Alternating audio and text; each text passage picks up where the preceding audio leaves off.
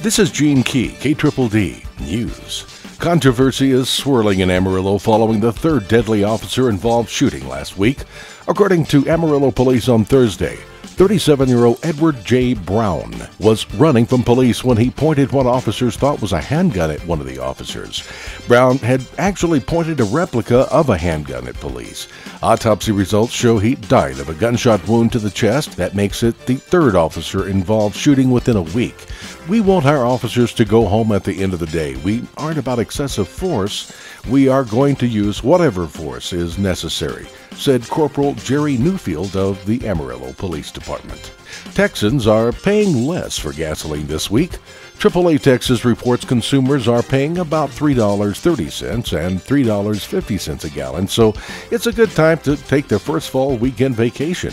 The statewide average is down 6 cents this week to $3.38 a gallon. The most expensive gasoline average in Texas is in Amarillo at $3.47 a gallon. That's down 6 cents. The Partners in Paladuro Foundation hosted the Remembrance Celebration in Paladuro Canyon this weekend. Said Don Parker beat the deer hide drumstick against the instrument and sang a song of Paladuro Canyon. This is the place we love, he later translated.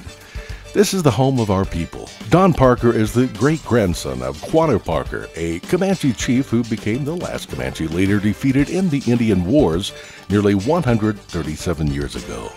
Quanah Parker and his people traveled from their final campground in Paladuro Canyon to Fort Sill, where they surrendered. The celebration took place in the canyon, remembering this final surrender during the Indian Wars.